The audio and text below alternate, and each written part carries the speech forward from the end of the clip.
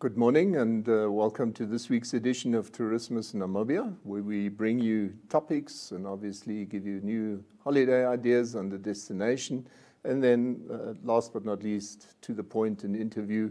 My name is Frank Steffen, as you can see on the screen there. I welcome you to this show. I'm the editor of Allgemeine Zeitung and obviously also responsible for Tourismus Namibia. But first and foremost today, let's carry on and bring you topics.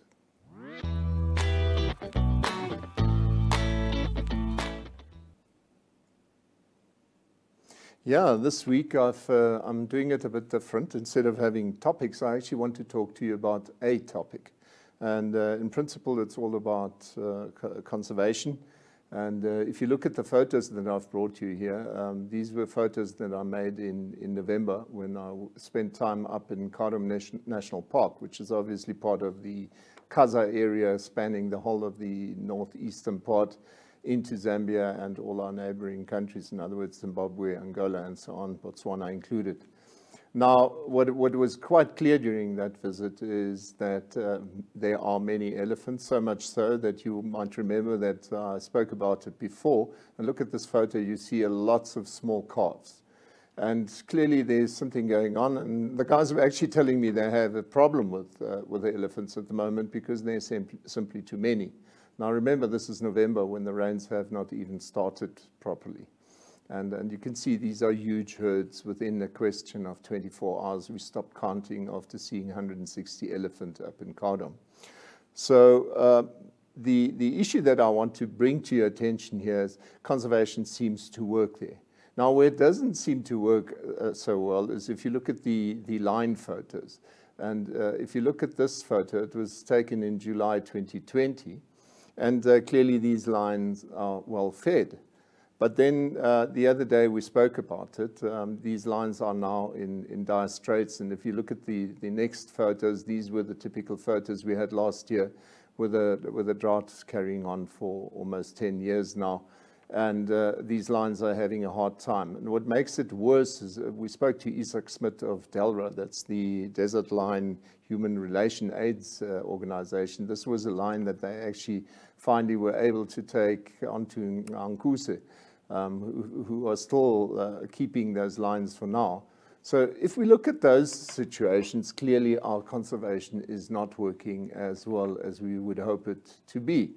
And the argument by Isak Smit, for example, is that he feels that our CBNRM programs were well established when they were established, and they were good for the time when they were established, but we need to revise them. We need to modernize them and keep them up to date with what's happening out there.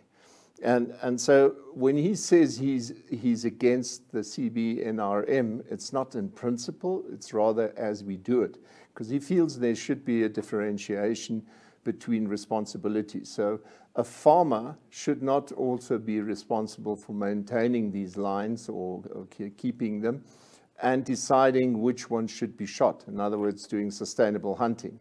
Because what you typically find in the drought that we experience up in the northwest for such a long time, the farmer sits with a catch-22. He needs more space for his goats and animals. So automatically he starts making space by giving more hunting concessions for antelope. The moment he starts doing that, and especially also shooting zebra and all that sort of animal, they automatically start taking the natural prey of these animals. And the result at the end of the day is that the lions have no choice but to start hunting normal livestock. Now, the predator has to live somehow, but now the people decide to shoot down a so-called problem line. But it's become a problem line because we've taken away too much food of theirs. And that's where we have a problem. So obviously then in November we had this big article which described the conflict that we have just described here. And then the two journalists, Adam Cruz and Izzy Sasara, they basically described the whole CBNRM project as being a dead project. It doesn't function. So CBNRM obviously stands for Community-Based Nature Resource Management, and all those CBNRM programs fall under NACSU. So what happened next was they shot it down, but it quickly turned out that essentially they presented what they called a study and investigative report that found the environmental program of Namibia to be a farce, and they summarily discounted all benefits that had previously been derived from the community-based nature resource management program. And so for them, that was done. And they called for a total ban on hunting. Now, in the process, they obviously do not respect the fact that the sustainable hunting is part of the exercise. So if we look at the next pictures, 2.1, I actually wrote them down for Gabby. Gabby's doing our show today.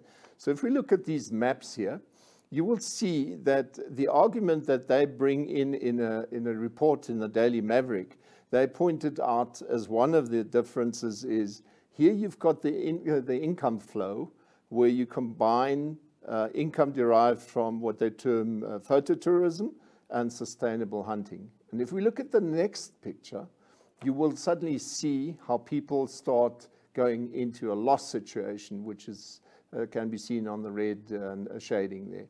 So what happens is if you exclude sustainable hunting, then these all of these conservation projects basically die a natural death.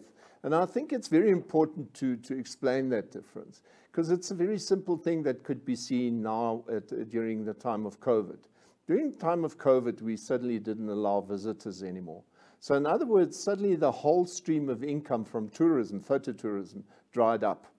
And it caused farmers for the first time, or communal farmers, I should say, to sit there and actually compare their income that they previously had from tourism and from sustainable hunting, and compare it to their neighbor who's on a farm just as big as theirs, who does not believe in supporting that, and he still had a stable income, while the income that you have from tourism and hunting totally dried up. And because nobody really came to assist, except there was quite a substantial support from the German government in that regard, through GIZ and a couple of others.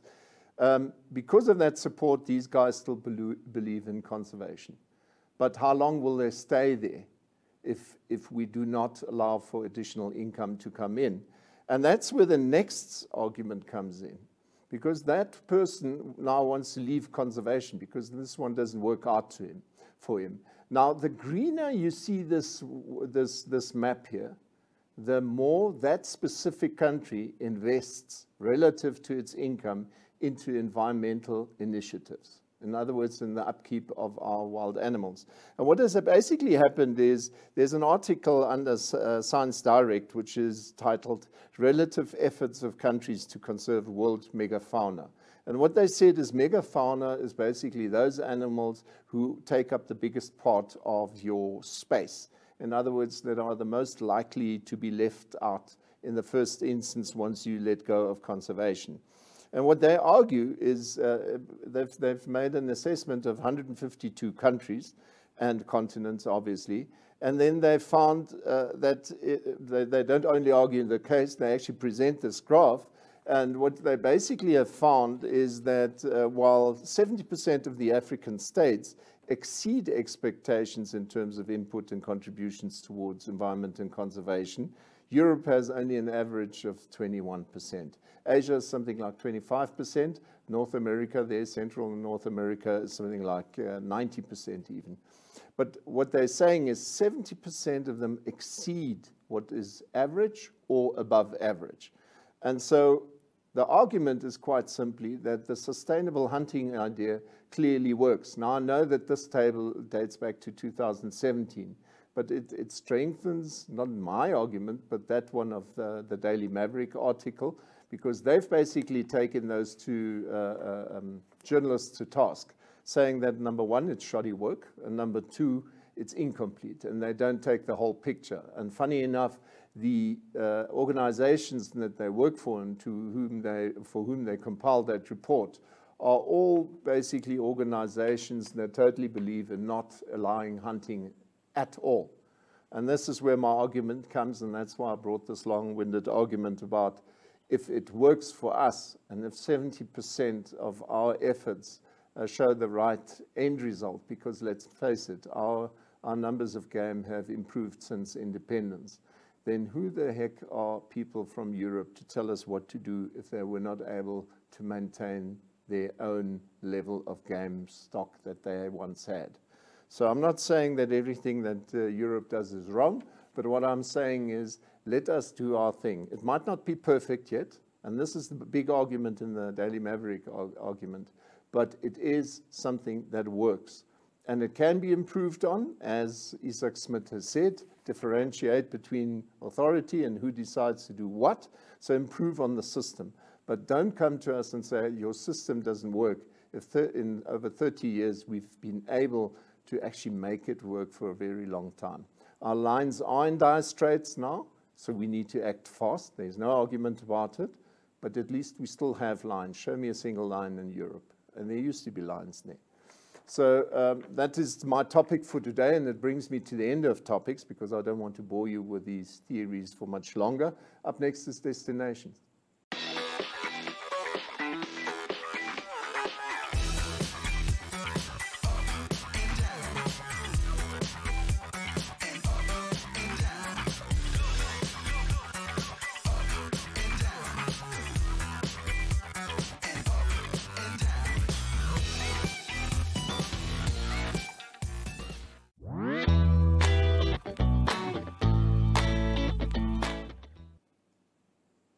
Right, welcome back. And first and foremost, we start today with Nunda River Lodge. Now, if you look at the map here, it almost looks as if the Kavango is flowing from west to east. It actually isn't. If you looked at the bigger picture, you would see that it meanders from north going south towards the Botswana border.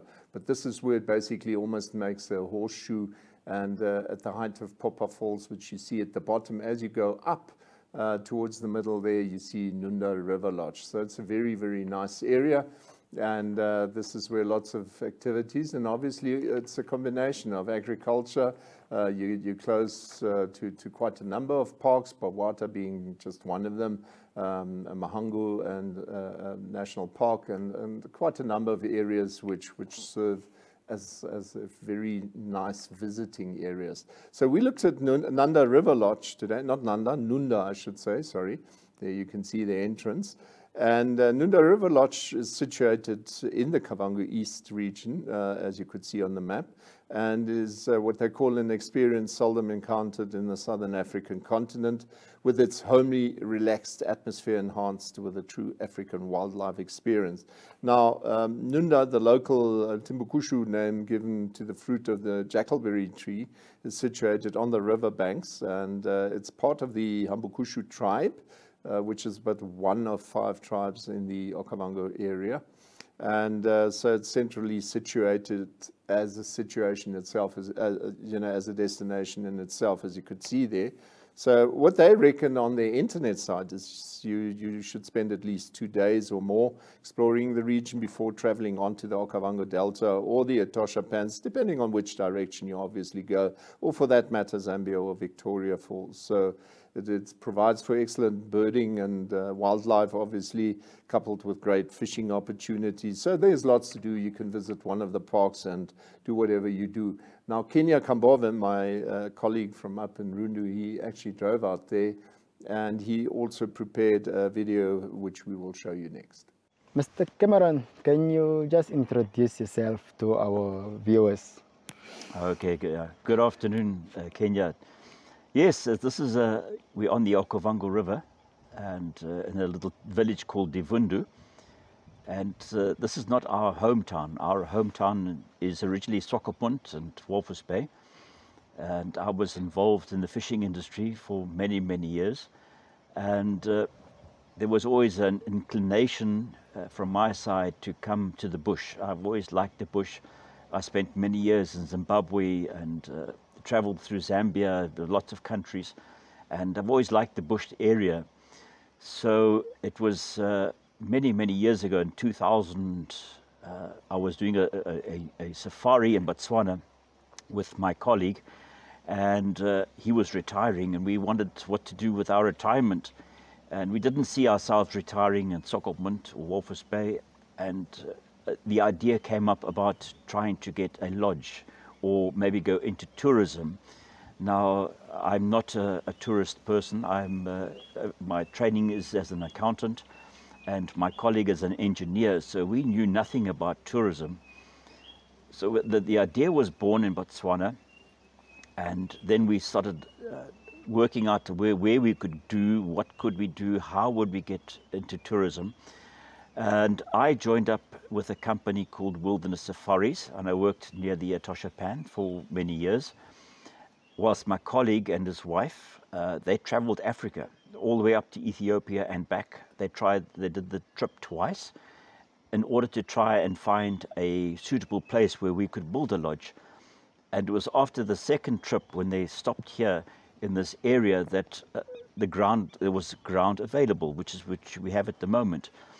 And it became a negotiation with the owners of the land, and then to the headman, and then eventually to the Fumu, and eventually with the Ministry of Lands and Resettlement, and we were allocated this piece of ground. And we started building in 2006 on this piece of property that we are in at the moment. It's about 5 hectares on the river, and we are very close to the Papa Falls. It took us about 2 years to get the main building sorted out and the campsites, and we also put up some tents, big, not camping tents, but big Meru tents, excuse me, with ensuite bathroom and a deck overlooking the river. Very beautiful. And once that had been established, we actually opened the lodge in May 2008. And then every year after that, we started building bungalows further up the river. So now we have 18 rooms. We can take 36 people, and we have 9 campsites.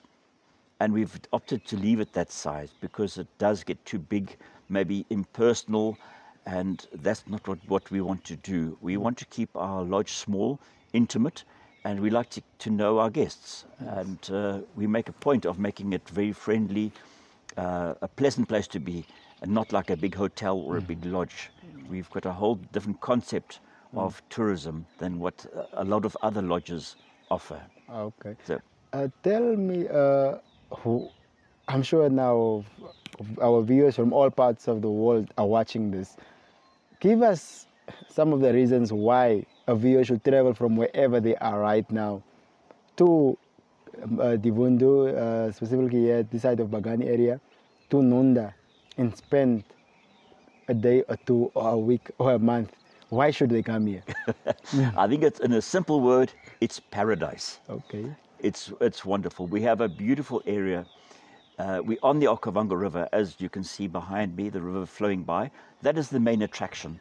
And we are very close to the Okavango Delta, and which makes us a very unique stopover is we have people coming from Etosha Pan, coming through this area. They sleep over here for 2-3 nights before they move on to the Victoria Falls. Or alternatively, when they go down, they come to us and they go into the Okavango Delta. So we at a very crossroads of a very touristic hub.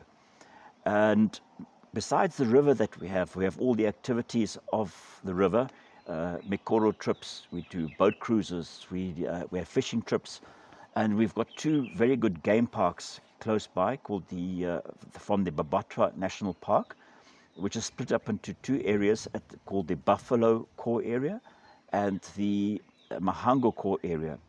And except for rhino, you can get the 4 of the big 5 we can get here. And the parks are beautiful. They are really stunning parks, a lot of wildlife, and you can have a wonderful experience in this area without having to travel very far from your lodge. It is something unique and it's special. Nunda, as I said, we're on the river. It's beautiful. We have 450 species of birds in this area, so that it becomes a birding paradise. It's well worth it. The ambience that the lodge gives makes it really a relaxing place to be. And it's just, well, as I said in the beginning, it's paradise. Okay. What activities do you provide to your visitors, your clients? Okay, there's quite a few activities available. Obviously, as I said, on the river, we do have fishing. We offer boat cruises, we do Makoro trips, but then we also do game drives into the Mahango Park or the Buffalo Core area. Very, very rewarding. We do cultural walks to a local village, and this is the real deal. It's not a tourist village, it's the real village where guests, especially from overseas, can experience the Namibian people. Instead of just watching the beautiful trees and the birds and the animals and things like that, they must get to know our cultural part of it as well. And because of the birding aspect of it all, we also do birding walks and birding cruises.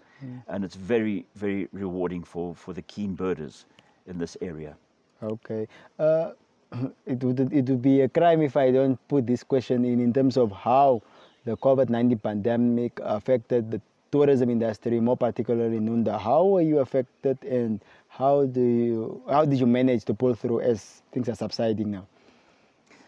That was very painful, and like all other instances, all other lodges and businesses in Namibia and throughout the world, we were not spared from COVID. COVID really damaged us very badly. It was a challenge to get this far. We're almost two years down the line, and we're not out of the jungle yet. We are still struggling.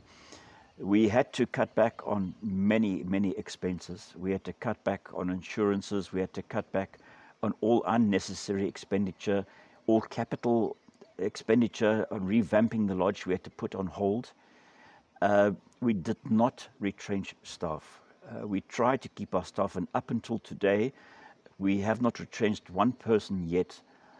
Hopefully we will not have to do any retrenchments, but my staff, like ourselves, we had to take a cut in our salaries.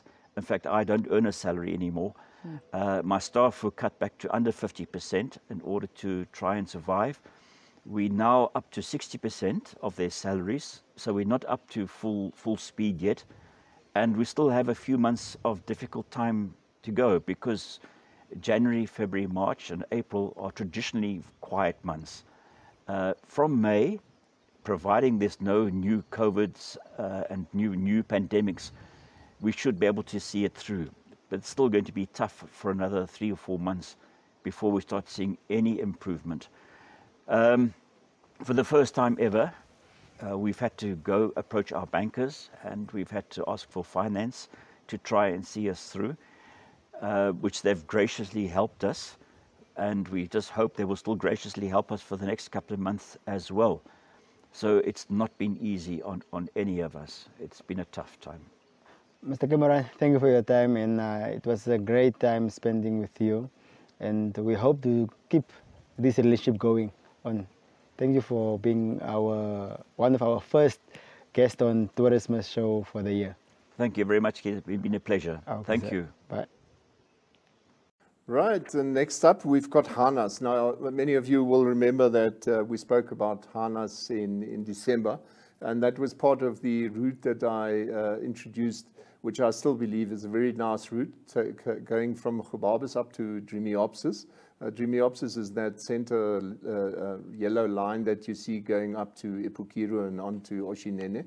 But instead of going that way, you basically turn off and don't follow the C22, but at Dreamiopsis, you turn right and go towards Harnas, which you can see there in the center. It's just below Ipukiro Post 3. It's not far there. But anyway, so that to me is important to just point out again, because Harnas has in the meantime become part of Nkuse Conservation Organization. This is the entrance to Harnas, and you've got sort of, I suppose it's about 3 or 4 kilometers up towards the camp. Very nice drive, and as you go up, you will then, if you're lucky, even see a line already or something to that extent. Be it as it may, as you come to the lodge, this is the sign that greets you. You still need to respect the animals that are around there. And obviously, last time I gave you a bit of a background. This is typically the seating area where you can have a seat, but most people spend their time at the bar or outside on the lawn or whatever. This is where we stayed. Very nice bungalows, Simple, but actually very elegant. I very much enjoyed my stay. And then we obviously went and had a look at the cheetahs. We have Sasadi here. Sasadi has another brother, Sasa. So Sasa has got a short tail, which was beaten off by the mongoose. Because when they were young, they used to play with the mongoose. So we are not sure if it was really playing or if they actually targeted to beat off the tail. Marking his territory.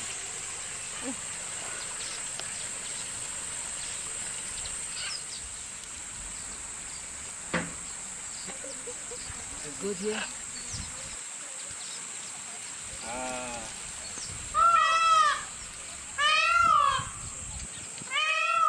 Don't.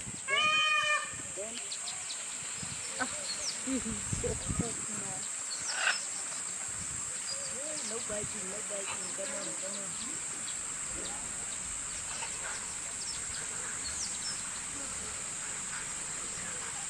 Don't bite, don't bite. I'll bite that.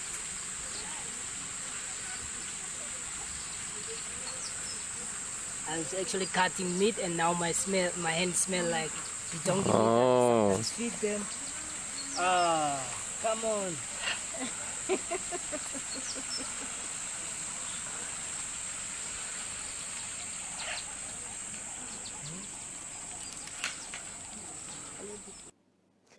Yes, those mongoose are a great experience, and I tell you, I actually enjoyed it. This is now obviously a photo of the as you leave. But you know, the thing is, Harnas Wildlife Foundation was originally established for the protection of animals, but has since grown far beyond that. So they include welfare projects and nature conservation projects. And visitors to Harnas can enjoy both quality and comfortable accommodation, while a range of programs are obviously offered to you. You can enjoy game drives, you can go for line feeds and whatever. And as you move around there, you get to meet quite a lot of these volunteers that assist those people to do their job. So it's a very, very nice experience, and it's a great opportunity to get to know and understand how the system works. Because I know that there are quite a number of critics about, yes, but those are wild animals, but if they're shot, then we all moan. So somewhere they've got to be kept, and this is a great place where they can spend time. You see anything from monkeys to cheetahs, as you saw there, mongoose by the dozen, and yeah, it's even turtles, whatever you have, it's there. And crocodile, even, if you remember the previous show I had. Anyway, so have a look at this short promotional video that we just included.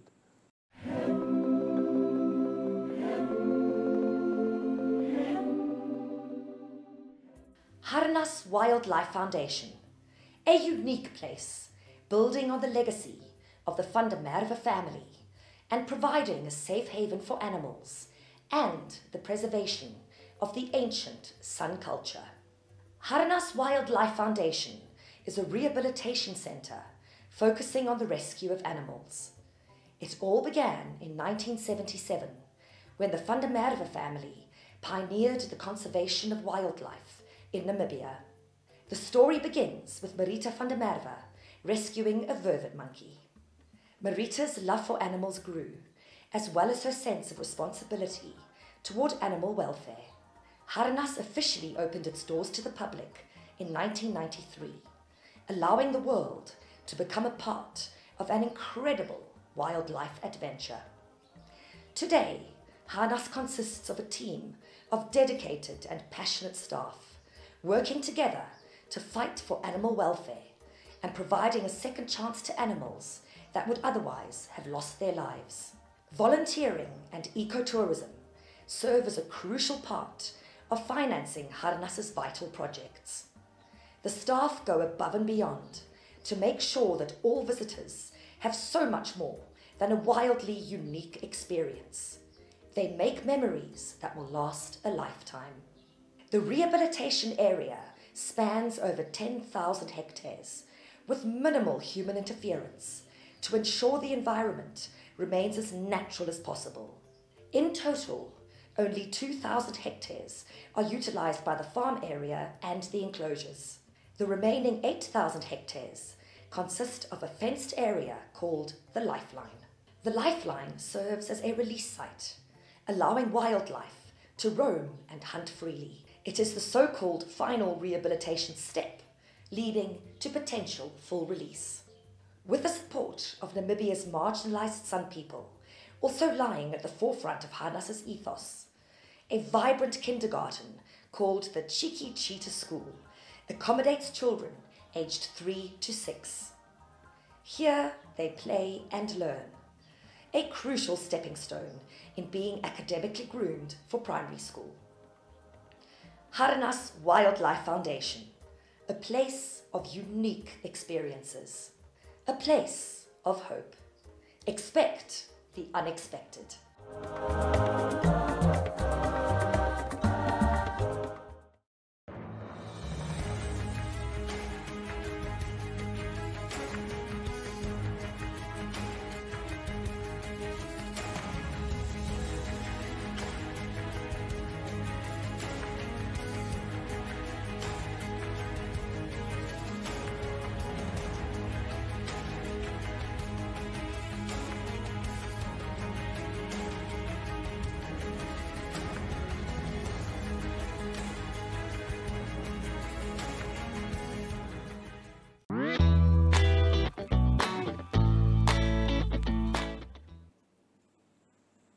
Right, and under our category To the Point today, we've got a contribution by Yolanda Nel, and she spoke to wildlife photographer Roberto Kruger of Discover Namibia, and they're collaborating with the Desert Lion Trust. So have a look at her contribution.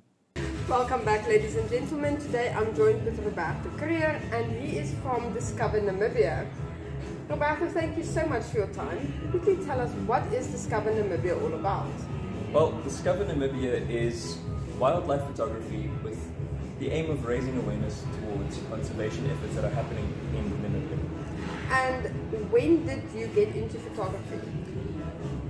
I remember when I was about 11 years old, I had the opportunity to get either an MP3 player, when those things still existed, or a camera. And I decided to go for a camera. But I didn't really realize that there was a bit of a passion developing there until I was about 15, 16 years old. I had the opportunity to go to the world famous Etosha National Park, and I decided I'm going to take the family camera along with me. The rest is history. I just absolutely fell in love with the idea of taking photographs of animals in their natural habitat and just observing their behavior and capturing those moments. I just absolutely fell in love with the entire concept of it. And wildlife photography is one of those things where you sit at one spot for hours and hours and just wait. It's not like a person. You can't tell them to do a certain pose. You have to wait for the right moment, and if you miss it, you miss it. It's gone. What do you love about photography? It's such a unique opportunity to be able to create something. Whether you're doing photographing people, if you're doing something commercial, whether you're doing lifestyle, you have this opportunity to almost encapsulate this special moment, whether it's the intimate moment with a leopard mom licking her cub on the side of her face, and it's such a unique, intimate moment, and capturing that, it's something so special. Where do you showcase your work? I have an Instagram account, obviously, as most people do, Instagram and Facebook, but I also have a website where you can purchase some of my images as a fine art print. What inspires you as a photographer? Specifically with wildlife, something that inspires me with the conservation efforts as well. 15, 20 years from now, I'd love to go to a national park, and I'd love to still see a rhino. I'd love to still see an elephant. I'd love to still see a cheetah and a lion. Unfortunately, at the moment, animals' numbers are deteriorating very fast, and it's conservation efforts that are constantly working towards maintaining these animals' populations and their numbers. So something that inspires me very much is constantly having to want to see these animals again. And obviously that, coupled with a love of photography, they found their way to each other very easily. Why specifically wildlife? Well, something that I didn't consciously think of. Ever since I was a kid, you'd find me watching National Geographic documentaries before I was watching cartoons. It's one of those things I've always loved nature, run around the garden catching spiders and lizards, and it's something that it wasn't a conscientious decision for me at all. The love of photography developed later, and it was just a natural step that happened. I just enjoyed wildlife photography. Do you do other types of photography, like events or people? Yeah, absolutely. I work for a social media agency called Nunda. So I do a whole variety of photography. We do products, food, corporate, commercial, lifestyle, anything, any kind of photography that anyone would need. You have to do that as well. And it's fascinating to know a simple Christmas gift decision has kind of laid out your career course for the rest of your life. Yeah, precisely. And it's years later and you still enjoy it. I hope you still enjoy it. Definitely. I'm one of the few people that still gets to do what they enjoy. Yes, that is a privilege to be in a position like that. But talking about conservation, you partnered with the Desert Lion Fund. Tell us about that collaboration. Namibia is home to many animal species that require conservation. I think, for example, we have things like rhinos, elephants, pangolins, cheetahs. All of these animals are in a position where their existence as a whole is facing serious challenges. Many Namibians may not know this, but for example, we have with the Desert Lion Trust Fund, there's a very small population of lions that live in Damaraland, in the Namib Desert, in the middle of sand. There's nothing around there. There's estimated to only be about 150 of them left in the wild. And these numbers are constantly deteriorating because most of the livelihood that people have that live in Damaraland, you guessed it, livestock farming. So a lion in the desert, there's food that's easily available. What does the farmer do? Kills the lion because it's his source of food and income as well. He needs to feed his family. So what the Desert Lion Trust does is they are working to establish infrastructure to minimize the human-wildlife conflict. One example of that is they set up predator-proof kraals. So they build much stronger kraal that doesn't allow a lion to get into the kraal, which is crucial. They have GPS collars on the lions so that they can see where they are and warn farmers ahead of time if these lions are getting close to their farm. So collaborating with an organization like the Desert Lion Trust is crucial, just for the sake that there's only about 150 of them left. But except for safeguarding the animals, it's also important for those farmers to know, listen, the lion can't get into your kraal anymore, please don't shoot. Exactly, exactly. Man, Roberto, thank you so much. Good luck with your endeavors. Thank you very much. Do you have any big plans for the year? Well, for the rest of this year, I have one main goal, and that is to try and make aware to most Namibians that supporting conservation is not a difficult task. You can do it in simple ways. I don't want to use this platform at all to try and sell what I have, but the website that I have, 15% of all the profits goes to various conservation funds. So by doing something simple like decorating your home with a picture, an everyday Namibian citizen can be supporting conservation efforts in the country. So. Well, ladies and gentlemen, there you have it, and please go check out Discover Namibia on Instagram. His photos are fantastic. Thank you so much for the opportunity. We'll be right back. Right, that was the contribution brought by Yolanda Nel. I hope you enjoyed it. She said to me right from the start that the sound quality is a bit of a problem, but I hope you still enjoyed it. It brings us to the end of this show. Thank you for joining me again on this Sunday, and I hope you still have a good rest of your Sunday and a good week ahead. So we see each other hopefully again next week, same time, same place. Until then, remain healthy and remember to get vaccinated. Bye.